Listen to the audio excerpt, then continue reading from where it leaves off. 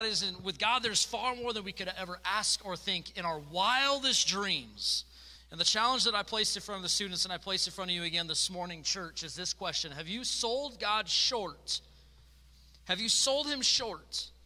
Have you put a preconceived, underwhelming understanding of who God is and what his capabilities are in your life?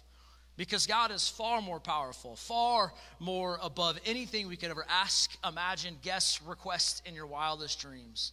And when it comes to our relationship with God, man, he has empowered us fully and boldly with resurrection power. The same power that he rose Jesus from the dead. The same power that he created all existence into existence. The same power that's moving and working in your life to grow your relationship with him.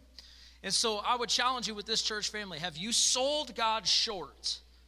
Have you sold him short? Have you given him an underwhelming effort, an underwhelming understanding of his power and authority in your life?